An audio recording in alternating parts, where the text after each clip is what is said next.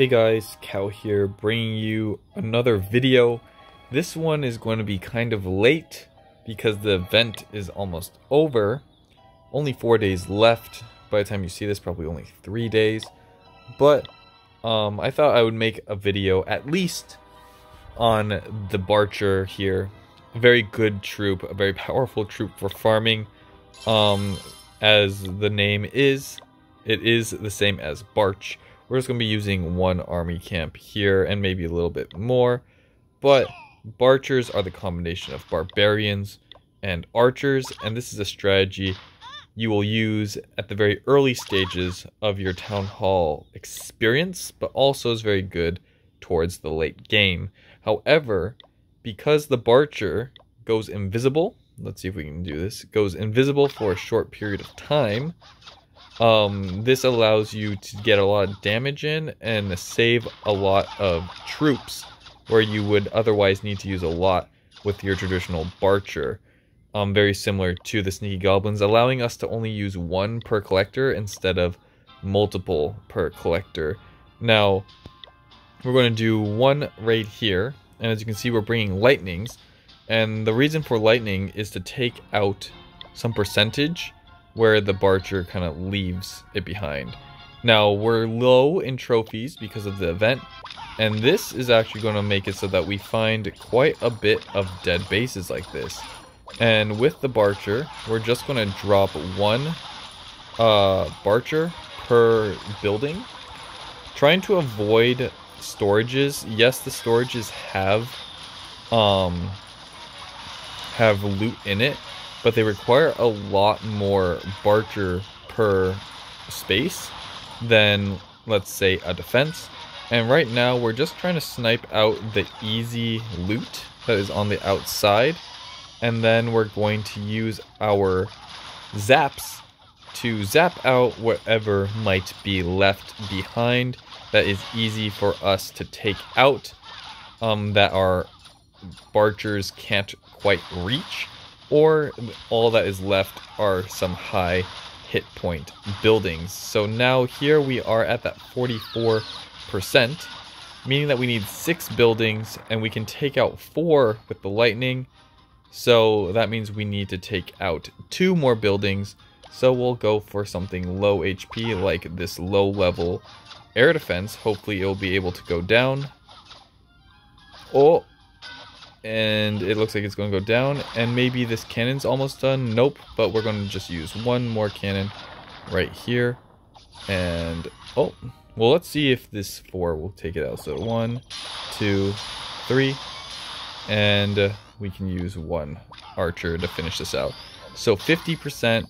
We did get a lot of loot on the outside and only used 47 archers, which I believe is about half of the army camp. See that we have 70 something left, allowing us to go again. And you know how I feel about doing multiple attacks with your one army. The more attacks you are allowed to hit, the more opportunities you are giving yourself to find more loot. And down here in gold, I'm actually quite enjoying gold right now. I did a lot of dropping for the event to get a lot of my minis, the skin, and down here there are a lot of dead bases. We're Town Hall 13, so this is not going to yield us a lot of loot. Even though it looks dead, we're not going to get that much. But this is one of the reasons why I prefer sneaky goblins or other farming strategies, is because the majority of time that's going to be taken when using this attack strategy is going to be actually nexting until you find a good base. Whereas with sneaky goblins and electro dragons and things that will only require you to look for a certain amount of loot on the base before attacking it, you'll be spending most of your time attacking than you will be nexting here. So already we've spent a lot of time nexting, and we haven't gotten a lot of loot. And now we're put in a predicament like right here, where there's a lot of loot on the base, but the collectors aren't super full. But because I'm impatient, I'm going to be hitting this one. And because of the event, if you got enough points, which I hope you have, already, seeing that the event is coming to a close. And because all the elixir storages are full or are sour, you should be able to get to the point of the game where you unlock the ability to cook or it's not an ability, but a boost to the speed at which you can cook your army, meaning that you should be able to get a lot of attacks in. So being a little less picky is probably a little bit more beneficial for specifically this case. So here we have these podiums, which will all go down in one zap, which is very good for us. And now we have 3 buildings left, so let's find 3 low health buildings, which would probably be this archer tower, cannon, and army camp, which we can just zap like this and see how much HP is left. So we'll be able to take out those. I'll drop 1 archer here, and we will drop 1 archer here, and hopefully, oh, that was a lot more HP than I thought it would be, but it looks like we'll take it out anyways, hitting that 50% and dipping. Now, of course, you don't have to go for 50%. I like going for 50% because we're down here in gold. We would like to push up a little bit more, and thus that is why we are doing this.